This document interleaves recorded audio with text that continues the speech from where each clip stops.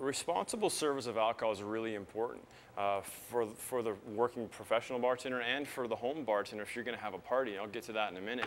But just be aware as a customer that we're here to make sure you have a great time. Absolutely.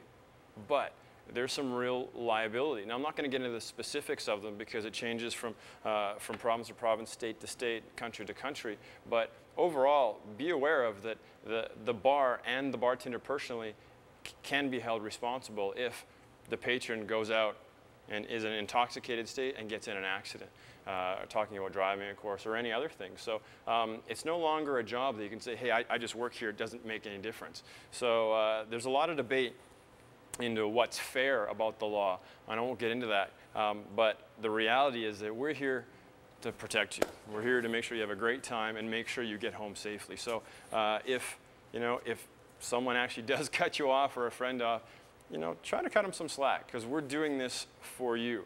And we want to make sure you get home safely and everybody has a good time. Now, when you have a home party, a lot of people don't know this, that you have the same liability that a bar does. So if you invite guests into your home and you serve them alcohol, even just casually, and they go out and get in an accident, they can sue you, right? Because you've served them the alcohol. A lot of people don't know that. So when we go out and do performances and special catering stuff, we really make sure that the client knows that, hey, everybody here is liable. So make sure that you have fun. One thing I like to do at a home party is called a key master. I got this out of a movie, actually, John Cusack.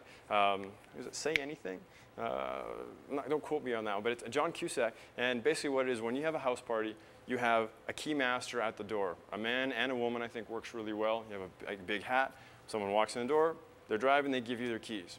They hold them at the end of the night. And at the end of the night, they judge whether you're okay to drive or not. All right? It's kind of a self-policing system. And that seems to work really well. But main thing, you got to be, hey, this is a dangerous thing, so be careful with it. Please don't drink and drive.